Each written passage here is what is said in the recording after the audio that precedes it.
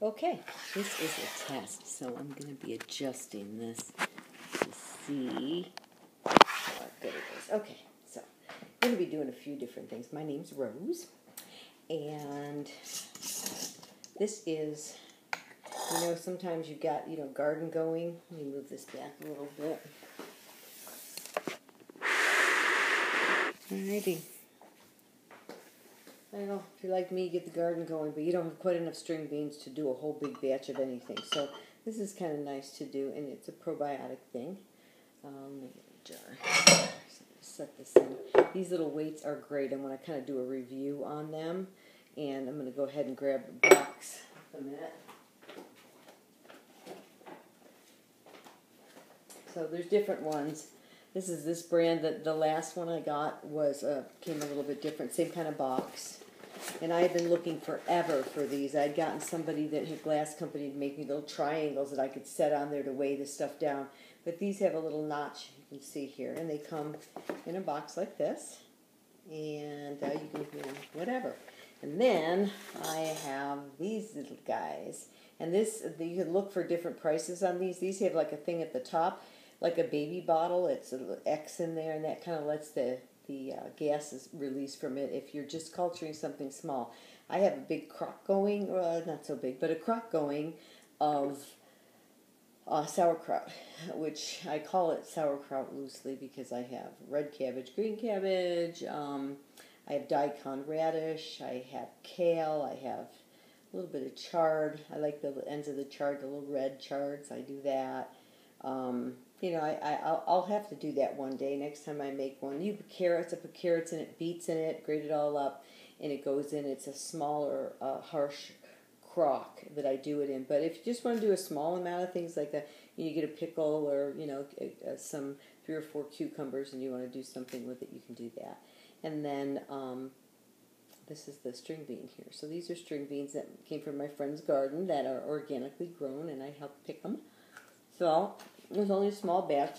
This is a low salt brine, which I believe it's 1.5 teaspoons per cup of water. And you want to use purified water. You don't want to use water that's got chlorine in it or anything.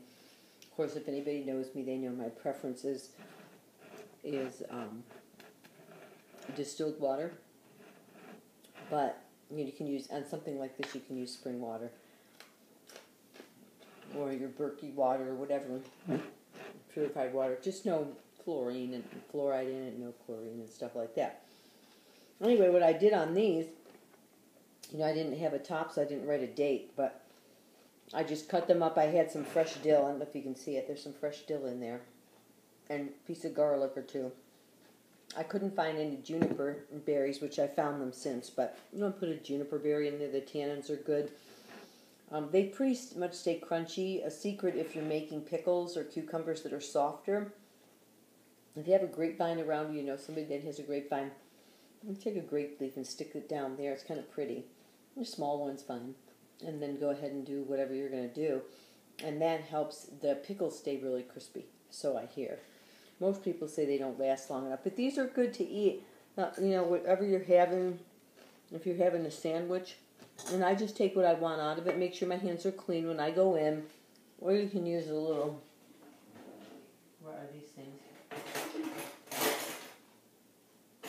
I always lose it. I have a little pair of hands that you go like that and then you get it. But at any rate, I just put it back in here. If you have any whey, if you're doing kefir cheese or anything like that, and you have a little whey, you can put a little whey in here. If you have some sauerkraut that you've made, you can put a little juice in there to inoculate it. And what it does is it kind of helps put the pH over so that certain bacteria don't grow in there. So if you want to do that, you can do that. You can put a little, like a 1/4 teaspoon of apple cider vinegar in here. It's not going to cause it to taste vinegary or, particularly. I am going to do, I went ahead and did this morning, but I didn't have things really ready, so it was kind of haphazard thing. It's every day. Let me get it and I'll show you. It's just a little treat for tomorrow. Inside of here is, let me do another thing.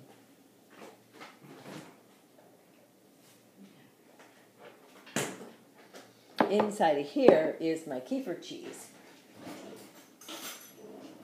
So I'm not very organized, but this is my kefir cheese, and I use this. We're gonna make this, so I'm gonna make sure I don't get too many cultures hanging out here. But this is really thick. You can see how thick it is. You know, they talk about that French yogurt on TV, and I'm gonna take a big scoop of it and show you. You know, they go, it doesn't go anywhere. Well, this doesn't go anywhere either, and this is what you call kefir cheese. So what I've done is I made kefir milk, get raw milk, put it in a jar. Inside this baggie I have little kefir grains, and this is already thickening. I do this so I don't have to search these out, which you'll see. I'll probably do this tomorrow. Tomorrow this will be this liquid. It's pretty liquidy now. See, whoops, you can definitely see. Anyway, it'll be really thick tomorrow, and then what I do is I pour it in something, which you'll see tomorrow. And then I just let it set. So that's kind of a fun thing. And that's a good thing to do. Instead of using sour cream, I use this. And it's good to put some kind of probiotic, here I am, in with anything that you're eating. So, I mean, breakfast, lunch, and dinner if you can. We don't usually eat a big breakfast. And sometimes we do, maybe once a week I'll make, we're ketogenic. So I'll make, no nitrate bacon and make my husband a couple of eggs. And, I'll just munch on the bacon. If our weight is where we want it to be, which we got a little bit left to go, we've lost about 20, 25 pounds each, and I'd like to go at least another 5. But anyway, I forgot what I was saying. So, it's something about ketogenic and eating something. This is another thing I'm going to be working on, that a friend of mine grows a lot of vegetables, and she picked an onion, and it just was so beautiful coming out of the ground. It's so fresh. I mean, how often do you get an onion right out of the ground? So I had it like a day and let it kind of settle from being picked, and the juices and everything. I don't know if that's good or not, but I did. And I cut it up, and Barbara O'Neill, if you ever want to go on and see all kinds of things, she has YouTube videos on doing poultice and making all kinds of natural remedies for things, right from appendicitis down to whooping cough, this is good for coughing. So I have local honey. We live in Prescott Valley, Arizona, and there's Honeyman stores all over the place. And I got some nice honey there. This happens to be mesquite, which is good for the allergies this time of year, or any time of year, really. But I got the mesquite. You can use whatever. And I just layered it. I just sliced the onion up real quick. I didn't even use a whole onion on this. I just wanted a small batch. I put a little honey in there, the onion, the honey, the onion. In fact, what was beautiful about this is this honey was crystallized. It was starting to crystallize, so I couldn't pour it. So I just scooped it out the way it was, put it in there, and the juice from the onion loosened up the honey, and so now I've got to go back and look at what Barbara O'Neill says, but I think what I'll do shortly, I've just been too lazy, is to strain it and get the onions out of it and then just put it in a bottle, one of those plant bottles or something like this. Honey, nothing's going to go wrong with honey. Honey will last for, there's so much antibacterial properties to it that it can't, nothing can grow in this that's bad. So I'm going to strain it and then just put it in a jar, and then I don't even want to put it in the refrigerator because it's honey.